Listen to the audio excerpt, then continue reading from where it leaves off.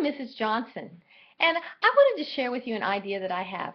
I've been a teacher for 31 years, and recently I went shelling for one of the first times in my life. And not little shells where you pick them up on the beach, but I went shelling where we went to North Carolina to Shackleford Banks and Cape Lookout, where we were able to at low tide find the big shells.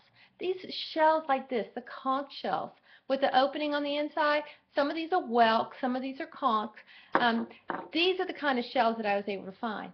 And as I was picking up the shells along the way, I thought, how cool would it be if I could find enough shells for all 500 kids in my urban school that I teach in.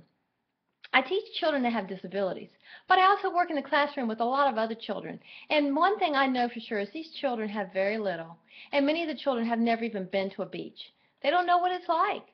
And how great would it be to be able to share a shell with a child? When I was picking up the shells and walking back down the beach, a man that was fishing saw some of my shells, and he said, "Oh, ma'am," he said, "I would give you one of my flounders for those shells." And I thought, you know, if a grown-up would be that excited over a shell, just think about how excited a child would be over a shell. So can you help me? Can you help me make sure all 500 students get a shell at my school? If you can help me, please send a shell like this one, not the flat ones, not the oyster shells and clam shells, but this kind of shell.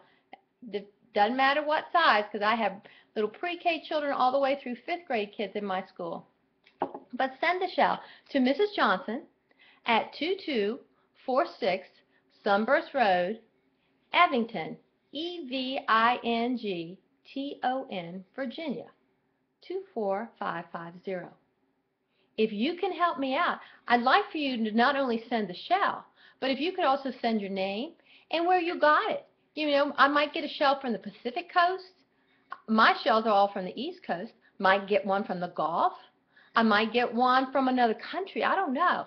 But if you could send where you got it, and how you came to get it. You know, maybe you picked it up yourself, or maybe so I shared it with you and you want to share it with somebody else.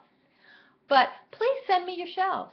And hopefully by August, I'll have all 500 shells that I can take and share with my students at school. And how excited they would be to have a shell like this that they can call their very own. And if I get enough shells, I'll be sure to do another video and post it and show you some of the beautiful shells that you sent. Okay? So help me out, and I look forward to hearing from you soon. Thanks.